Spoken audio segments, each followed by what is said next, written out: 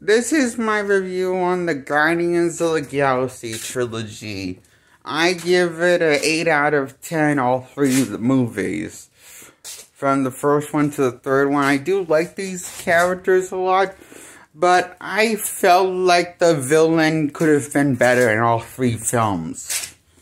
And so could climax with the final encounter with the villain, you know? There's all three villains. Between the villains and the Guardians, I thought the villain was kind of wasted. Though the third one has the best villain, probably. The closest we got to a good villain.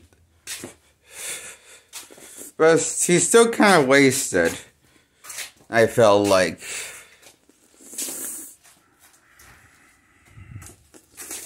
And it doesn't have that much of a screen time, but it gives a good, memorable impression of a villain presence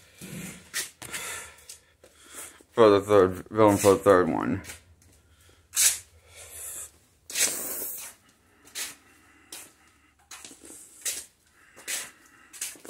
That's why I give Volume 1 to Volume 3, all of the Guardians movies, 8 out of 10. They're not perfect, but they're pretty good.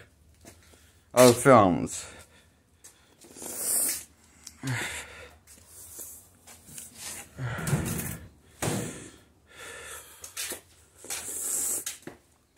And I give the holiday special an 8 out of 10. Not good. I mean, not perfect. They're not the best thing, and they're still pretty good, though. You know, not the best stories. They're still pretty good stories, these Guardians movies. And including the holiday special in that bunch.